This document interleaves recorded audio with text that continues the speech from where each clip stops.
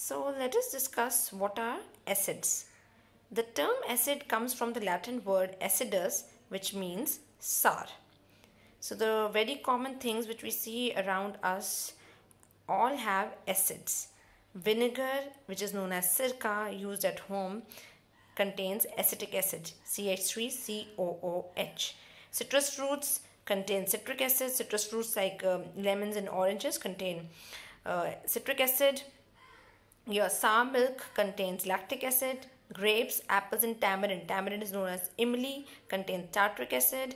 Gastric juices in our stomach contains hydrochloric acid. Urine contains uric acid. Sting of bees and ants contains formic acid, which is HCOOH. Apples contains malic acid and tomatoes contain oxalic acid.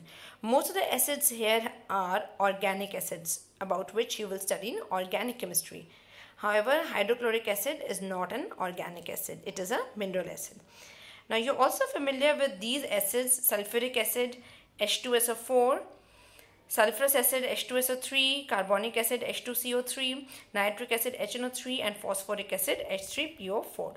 Now, these acids, they are formed from the corresponding ions: hydrogen ion and sulfate ion in case of sulfuric acid, hydrogen and sulfide ion in case of sulfurous acid, hydrogen ion and carbonate ion in case of carbonic acid, hydrogen ion and nitrate ion in case of nitric acid, and hydrogen ion and phosphate ion in case of phosphoric acid. So what is common in all of them is the presence of hydrogen ion. H plus ion is common in all of them. So that means all acids have hydrogen in common. So how can we define an acid? Acids are compounds which, when dissolved in water, produce hydronium ion H3O plus as the only positively charged ion.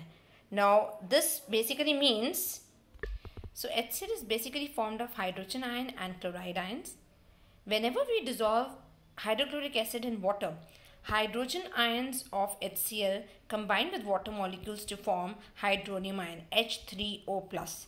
So overall, if we were to write the equation of HCl with water, when we dissolve HCl in water, what happens? It forms hydronium ion H3O plus and chloride ion. This can be explained like this.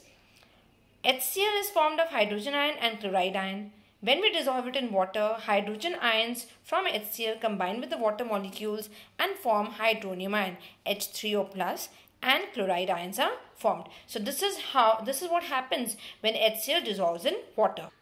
Therefore, we can thus say that acids, they show acidic properties only due to the presence of hydronium ions. So this is very, very important.